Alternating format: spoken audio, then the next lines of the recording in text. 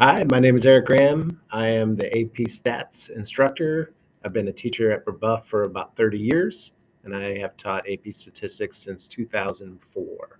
A lot of students ask me about why they should take AP Statistics, and I tell them the same thing every time, and that is we currently live in an unprecedented age of information, that we are bombarded daily by raw numbers, graphs, charts, prediction lines, surveys, and polls, and it is important for everyone to be an educated consumer of statistics. Data that is collected properly and interpreted correctly represents the truth, and if it is not, then the results are of no use at all. So, a basic cursory knowledge about statistics helps everyone discern the difference. So, we learn the major concepts and tools for collecting, analyzing, and drawing conclusions from data. We will explore statistics through discussion, activities, surveys, polls, and experiments. Students always ask me what are the expectation, how much work can they be expected to do, how hard is it, and I will tell them the same thing, and that is homework is important in all math classes, but especially in AP Stats. Every problem they get will be a story problem. It'll be pulled from real data. Daily homework is given and expected to be completed by the due date. Most homework questions need context and require complete sentences to answer. That's not normal in a math class. All chapter tests will be split equally between multiple choice and free response questions. And the reason why I do this is because it mirrors the actual AP Stats exam.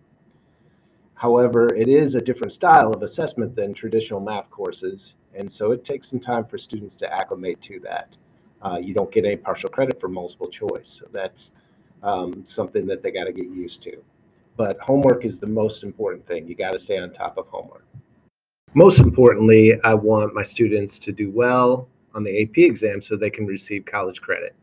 A student must earn at least a 3 on the AP exam to get college credit. You can see I have a chart here over the last 4 years, the average Brebeuf score versus the average global score. One of the things that I love about teaching AP Stats is coming up with real life examples that relate to everybody's life. Um, and sometimes it's difficult, but there's usually an example no matter where your interests lie or no matter what subject you're talking about. And did have a former student who asked me if I could come up with a way that stats was involved in British literature, which I thought might be a stretch, but to my surprise, I found one. And that was when there was a sonnet that was discovered in the mid 80s. And the author of the sonnet was supposedly William Shakespeare because it had been signed by William Shakespeare, but they didn't know if it was real or not. And then a Harvard statistician came up with a way to determine whether it was actually written by Shakespeare or not. So even British literature can be related to statistics. If you have any questions about AP statistics, feel free to email me at egram@brebeuf.org. Thanks.